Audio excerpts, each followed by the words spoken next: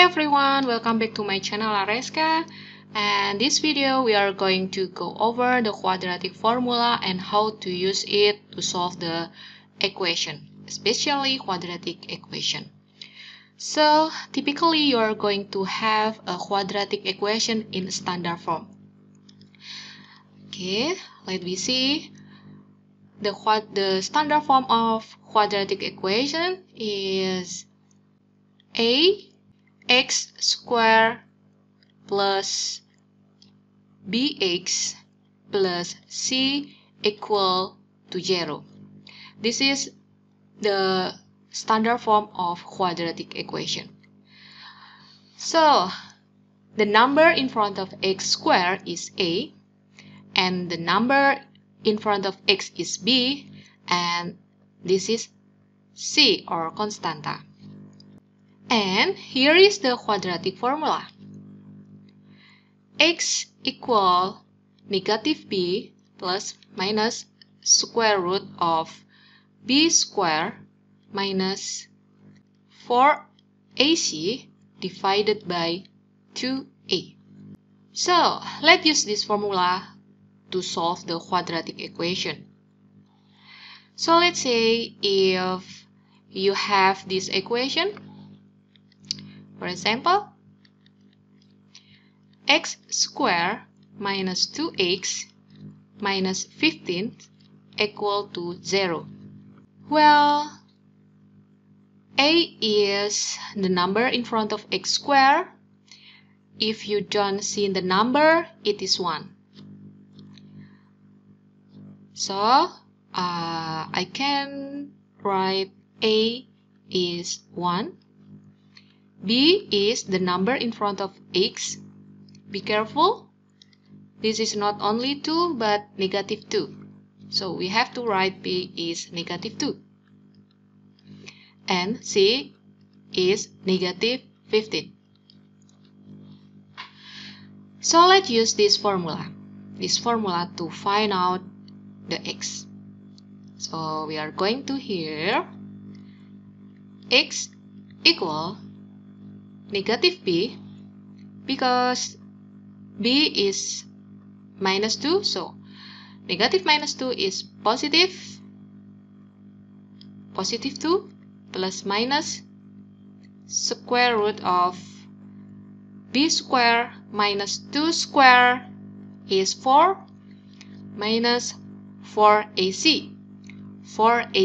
So 4 times 1 times minus 4 times 1 times negative 15. So if you confuse, I can write 4 times to 1 and times to negative 15 divided by 2a. 2 times 1 because a is 1. 2 times 1 is 2. Okay, so 2 plus or minus square root of 4. So I can say that 4 times 1 is 4 and times to negative 15 is 16, and negative 16 minus negative 16, so plus 16 divided by 2 equal to 2 plus minus square root of 4 plus 16 is 64 divided by 2. Now what you need to do next is you need to find the square root of 64. The square root of 64 is 8. So I can write equal, I need more space. Can I move here? Okay. So 2 minus plus minus square root of 64 is 8 divided by 2.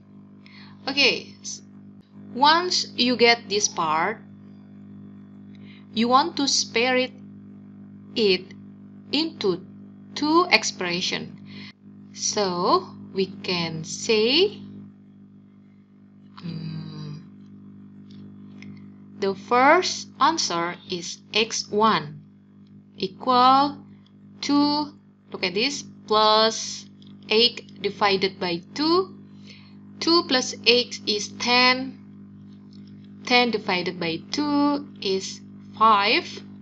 And the second answer is x2 equal 2. So here is minus 8 divided by 2 equal 2 minus 8 is negative 6 divided by 2 is negative 3. Okay, so you have that both of them are solution of this quadratic equation. I can write the solution of this quadratic equation is negative 3 or 5. It means when you put x with negative 3 or you put x with 5, it could be 0. For example, when I put x negative 3, so I will get negative 3 square minus 2 times negative 3 minus 15. Negative 3 square is 9. Minus 2 times negative 3 is plus 6 and minus 15. 9 plus 6 is 15, minus 15 is 0. Okay, correctly. The same way, when you put 5 into this quadratic equation, you will get a 0. You can try by yourself, and thank you for watching this video. See you in the next part. Bye-bye.